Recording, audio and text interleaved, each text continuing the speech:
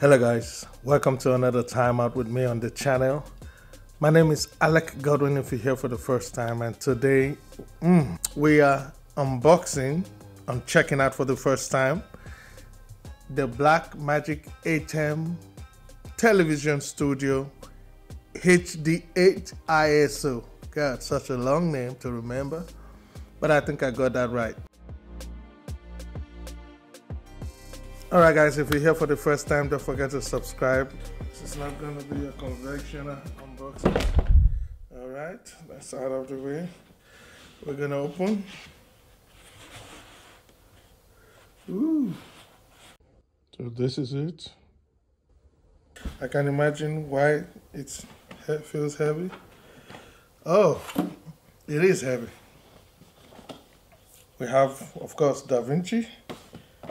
We have 18 download, free 18 download. That's the tutorial and the download. So this is the template to cut your desk. So it's already, looks like it has a feet. Okay, might want to put that up. There you go.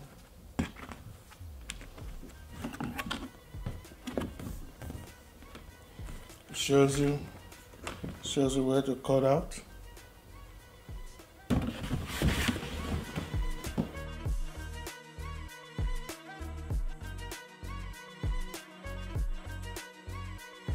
Blackmagic don't come with no wires.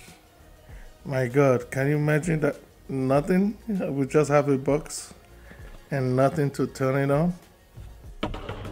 So let's get the wires now. All right, I'm actually gonna power it with this guy. Very powerful. I don't know why it got out of stock for some reason. Okay, so here we go. Here we go. And it's gonna come on immediately. Turn this on. Beep. So power, push it on till you have a blue here, and then you know you have power. So there goes. Okay. Take a look at this.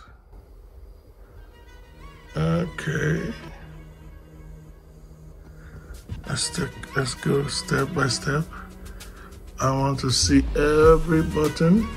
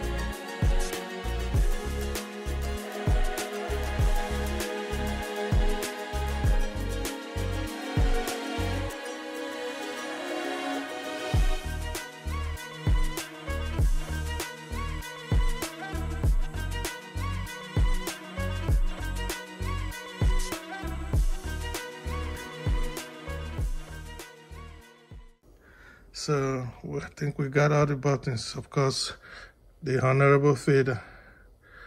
Okay, nothing is connected, no camera is connected yet. That's the setup. We have the Blackmagic. Let's push the button and it's recording over there. And we have the monitor that I just connected, which is the 12G video assist, and that's the Ursa 12K.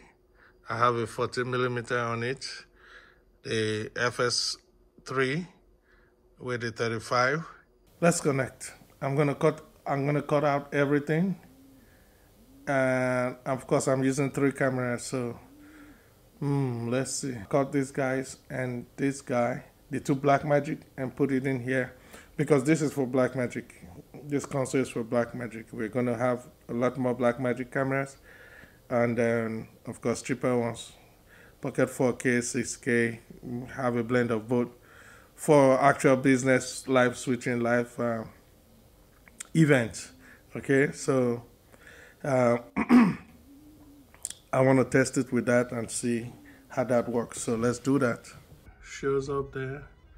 It's rather small because we have 8, but everything is there. We see camera 1, we don't see 2. Now, 2 things you need to confirm. SDI, check your SDI and make sure your cable, if of course you're using SDI, so switch from HDMI in case we are using HDMI to SDI. That's one. The next is that 1080p or 4K. All right, it will not work. It has to be only 1080p coming in. That's not good. The only good thing is that you can be recording in 4K or 6K or 12K or 8K, depending on your camera. You can be recording in that format in the camera, but giving out, it has to be in 1080p. So Atem mini switchers, the 300 ones and the 250 something, they can get in 4K signals and transmit 1080p. I don't understand why Blackmagic would do this. It has to be for a very good reason. I expect 4K, whatever resolution, to be able to, even the monitors, they have it. Even the little monitors, they can get even 8K signals and transmit, and as long as they give out 1080p. That's all they do. 12K monitor gives out 12K 4K signals, which is Ultra HD. That's fine enough. Why won't this large modern instrument that is 2023 not receive 4K? I mean, transmit HD, we know that, but receive Ultra HD, no. I guess that's why the ISO is important. We got it wrong with the ISO. The fan is pretty loud. That too. I know I love it. I know we just have to know the limitations so you know how to work with it. But it definitely looks amazing. Definitely looks nice. Well made. Had, you know, what do they call it? Carbon polynated iron. I mean, it would have been lovely that there's a screen that we actually see something here, but we need another screen. For the Ursa, you just have to use the front SDI 1080p, the one that's for 1080p. Yeah, that's the one you connect from, because the other one is Ultra HD. It will not work. On the newer camera, you can switch it up from full HD, from Ultra HD to regular 1080p. So we're going through that process and see how we can benefit from post-production, the ISO, in another video. But for now, this is what it is. What you have to do, so we have 2 cameras now. I'm going to switch from 1 to 2. Camera 2. And you see 2 on the screen. And back to 1, 2. Okay. I've got a big screen for that. We'll show you in another video. All right. Thank you guys for watching. Like, subscribe, and I'll see you guys in the next video. Peace.